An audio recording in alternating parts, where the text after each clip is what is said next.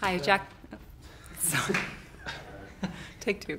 Hi, Jack. Thank you so much for meeting me today to speak about Sing Street. Pleasure. So the first thing that struck me about your character, Brendan, is that he's quite different to kind of the boy next door type characters you'd normally play in, say, films like Transformers, What Richard Did. But did you find the character in any way relatable? Yeah, absolutely. I mean, I would find it very difficult to play any character that I didn't find relatable. But this one in particular was quite close to my heart. I knew people like this as I was growing up. I had, different figures in my life who I turned to for advice when I was a kid and whose culture I responded to and whose opinions really mattered to me. And that's the kind of person this guy is. And obviously for John Carney, this is quite a personal movie. And he really trusted me with the role, Great, yeah. And I really trusted him as a director, and I think that we, between us, managed to find a really good character. You play kind of the music guru really in the film, who the main character Cosmo kind of turns to for both brotherly, worldly and music related advice. But how familiar were you with kind of 1980s pop music before the film? Very. I'd grown up listening to music from the 80s, and I had a lot of exposure to the culture of that era, so it wasn't a big stretch for me to kind of give this kid a bit of advice when it came to music of that time. But yeah, it was fun. It was like, that was a big draw for me to the script, that it was set in the 80s and it was very much of that era, and it had a lot of the humour of that time as well. Have you kissed her yet? She's got a boyfriend. Pulled off in his car, music blaring. What was he listening to? Genesis. No woman can truly love a man who listens to Phil Collins. Because you play more of a kind of advisor role, your character didn't have a lot to do musically. Were you disappointed by this, or happy enough to kind of step back? I'm not a musician at all, by any stretch. I was saying in an interview a second ago that I was really taken aback when I watched the film for the first time in Sundance at Ferdia and Mark and the other lads in the band, because it was the first time I'd been part of a film that really did have its roots in music. And I was amazed that not only could they convey so much with their performances as actors in the film, but that their music really defined their characters and who they were. And ultimately that's kind of what the movie is about. It's this music that defines this kid and starts to shape his future. And that's an amazing thing. And like when Ferdy and Mark got up at Sundance and they played some live tracks for the audience, people were really moved by it, and that's not something that I as an actor have the ability to do in the same way. We can't just get up on a stage and just do something and make people really feel something. But as musicians, these guys can do it. And you just have to have a lot of admiration and respect for that. It's an amazing thing. And it's interesting you mentioned Ferdia there, actually, because I was going to ask about your relationship, because obviously you share a lot of scenes with him, and he would have been like a first-time actor really in this film. So did you kind of take a brotherly attitude with him with regards to kind of showing him maybe some of the acting ropes as well, or?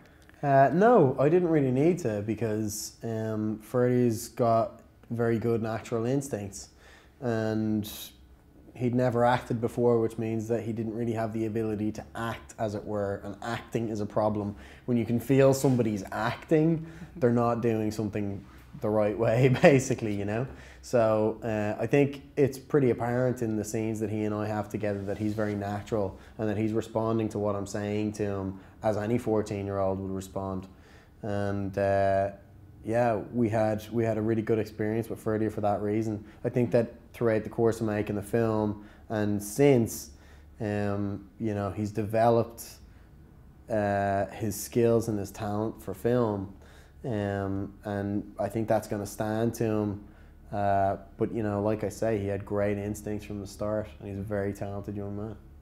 Looking at your own kind of wider career, you would have done Sing Street, and then as well, Jim Sheridan's The Secret Scripture is coming up. So you're still involved in Irish productions, but also international productions, for example, Andy Serkis's Jungle Book Origins. Mm-hmm. Is maintaining a balance between being involved in both Irish and international productions important to you, or is it ever a struggle? There's, I suppose there's kind of two things about that, really, because it is important for me to make Irish films. This is where I come from. I think that we have a lot of stories that are worth telling here.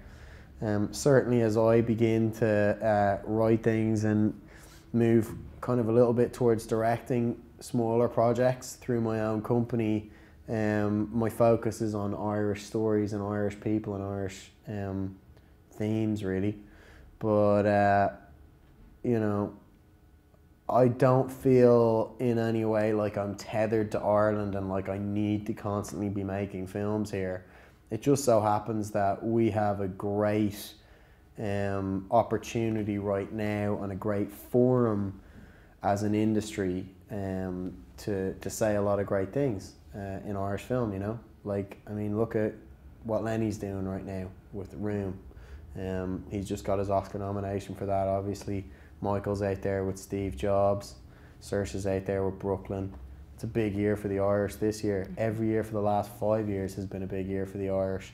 We're all doing very well. I think all of us are very supportive of one another. There's not a huge amount of competition between us because ultimately, you know, the population of Ireland is no bigger than the population of Manchester. So in order for any of us to do really well, the rest of us kind of have to be behind one another.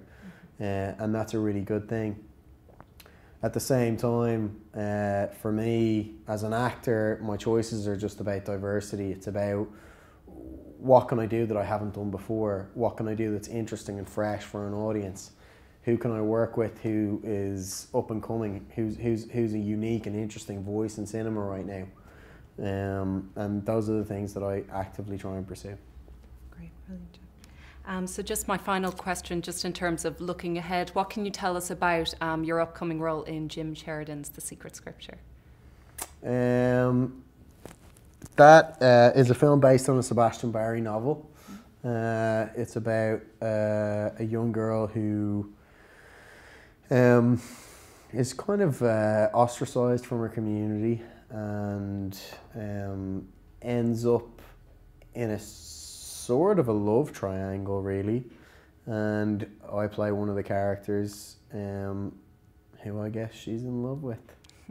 And yeah, I play a character called Michael McNulty who's been flying for the RAF, which again doesn't go down too well with the dissident Republicans in the local community.